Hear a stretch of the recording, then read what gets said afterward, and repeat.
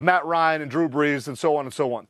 But in our top 100, he went from MVP number 1 to 44, I believe. Was that fall? Was that accurate? Should it have been more? Should it have been less? Should he have been closer to 100? Should he have been closer to number 1?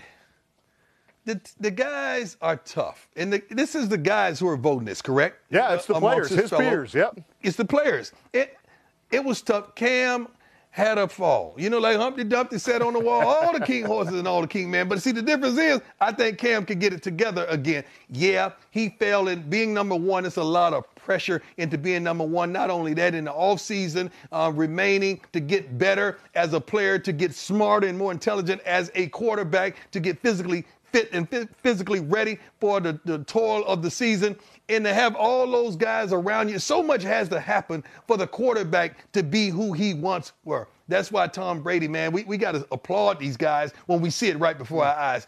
So the fall for Cam, I think it was adequate. It was adequate, but I think he's the kind of guy that can take this and bounce back and get back up there in the top 15. Well, we'll see. I'm kind of, I'll say I'm not holding my breath in that department. Here's why. He was number 1. How did I know that? Because here's why. He was number 1 because he is this freak show athlete, not just quarterback ability. Listen, we can fall in love with the arm. There were some dime piece throws in that MVP season that maybe no one ever else in the history of the game could make. And he was magical. But there was also 10 rushing touchdowns. There was almost 5 yards per carry. There was, 600, 700 yards of rushing. And so it's this freak show circus mentality that he brings to the game.